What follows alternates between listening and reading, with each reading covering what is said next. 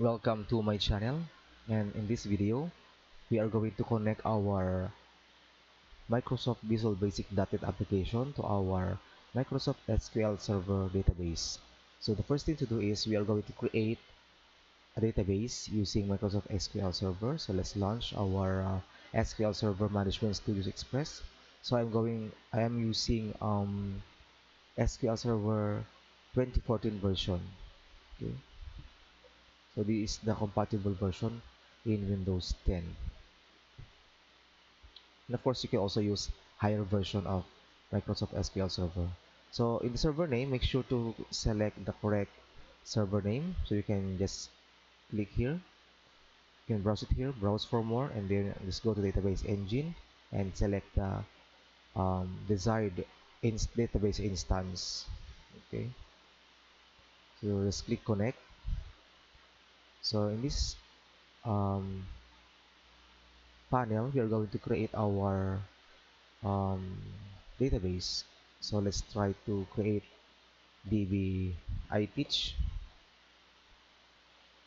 Okay, so db ITeach.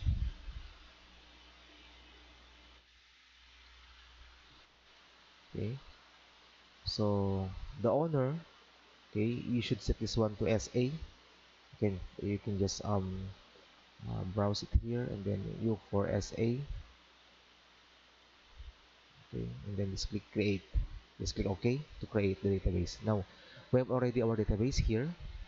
Okay, and then let's try to create table for users. So tables, and then let's create table, and then we have the ID.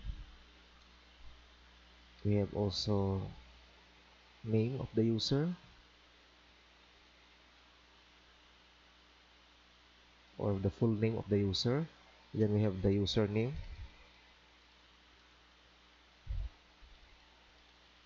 Just make this one um, lowercase,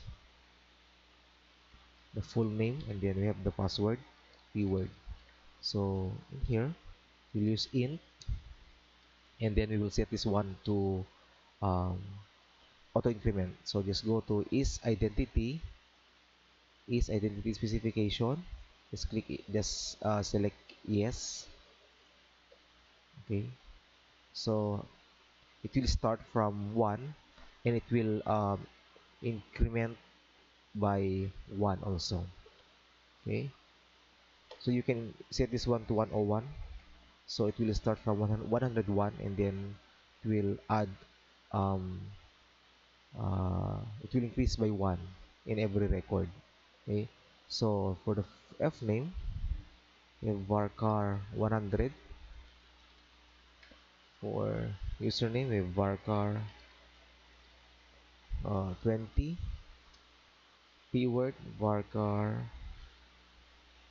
20. So we should not allow null values. Then we will say this one.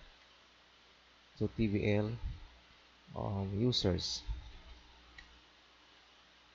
and we will set this as the primary key. Okay, let's save our table. So now let's proceed to our um, Visual Basic .NET. Okay, so let's open, or let's launch Microsoft Visual Studio 2008. So I am using the 2008 version, but you can also use higher version. Okay, so let's create new project. Make sure to create Windows and then Windows application. So ITeach demo, and then click OK.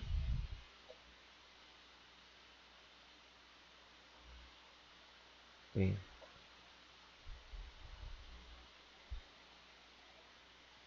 so before we proceed, we will save first our project. Save. So I will just save it in drive D. So just click save. Okay, so we are going to create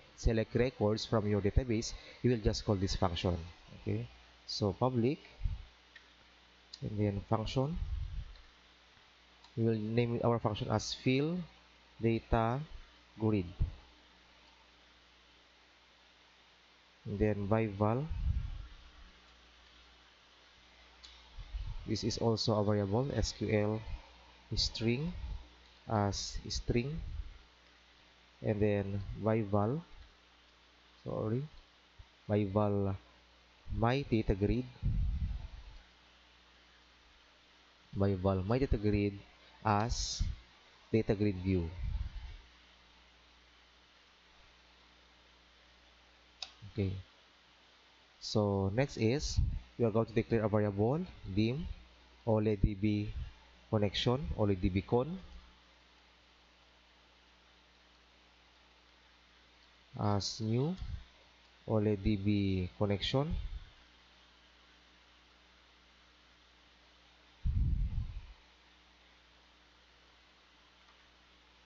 So we are going to get this one, the STR con here. We'll put it here as our connection, and then we will declare an adapter, OLE adapter as new OLEDB dot OLE data adapter, and then dim my dataset as new dataset. There. And then we are going to open the connection, OLEDBcon dot open. Okay, so let's try to do this one. OLEDB adapter dot select command equals new OLEDB dot OLEDB command. So later on in our program, or in our application, we are going to fill this with SQL string, and of course we will get the connection later on. So we are going to put the SQL string here. So always remember, in here we are putting two parameters, the SQL string and the data grid view. So in our code later, we will use two also. We have the SQL string and data grid view. Okay, so you should follow our videos, okay, our video tutorials. So SQL string, and then our OLEDB con. Okay, so this one, okay, we use this variable here, and then we have the OLEDB adapter, OLED adapter dot fill, and then my dataset, my data grid. So we'll use this one, data grid here, dot data source. So the value of our data grid would come from our table, okay, from our database, my dataset dot tables. And then after connecting, okay, we are going to close our connection. Okay, so OLEDB dot close, OLE adapter dot dispose, and then my dataset dot dispose, and then return 0. Okay, so you will only do this once in your entire application. Okay, so after this one, okay, we will try to retrieve the records from our table, which is TVL users. Okay, so in here, let's rename this one into FRM RL users, FRM RL users. Okay, so let's add data grid view. Let's add data grid view. Data grid view. Okay.